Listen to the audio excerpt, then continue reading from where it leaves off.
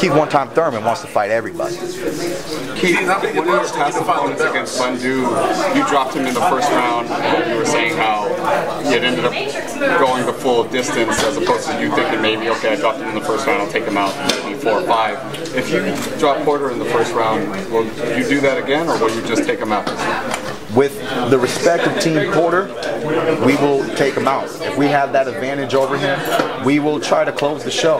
We will take advantage of each devastating blow that we land within that 12-round fight. Thurman, talking about your legacy, do you feel that at some point in your career, with a win over this Porter, that maybe pay-per-view records would be a part of cementing your legacy? Pay-per-view buys, producing pay-per-view buys? You know, pay-per-view, once upon a time I dreamed about being a pay-per-view fighter. And now, to me, it doesn't really matter as much as pay-per-view. And the reason being is, look what's happening. When I fought Robert Guerrero on CBS, we got 4.2 million viewers at the peak of the hour. I don't want you guys have to pay to watch me fight. I don't want your money. I make enough money. I do not want your money. I'd rather see 10 million, 14 million. I'd rather get 20 million viewers on a network like CBS than to take the fans and entice them to pay for my fight.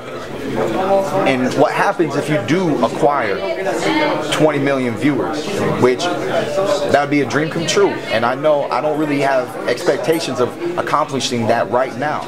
But let's imagine that Floyd Mayweather and Manny Pacquiao fought on free network television, right? If they fought on regular network television, I guarantee you 25 million viewers would have been watching that fight.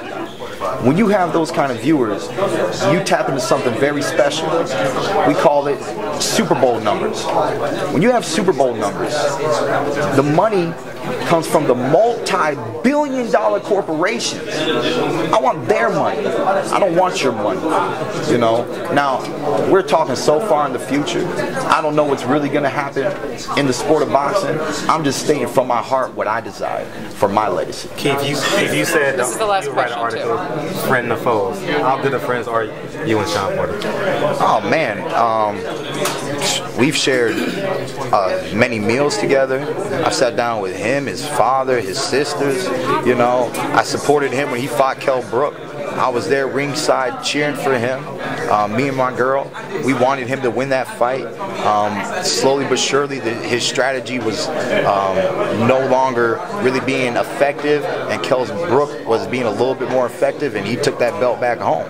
You know, when we wanted to fight him, Kenny Porter stated, we'll fight Keith Thurman later when we'll have the belt and he'll have the belt, and we'll fight him for a unified opportunity. And you see that the unified opportunity isn't there, but I'm not backing out of this fight. I wanted this fight for a long time.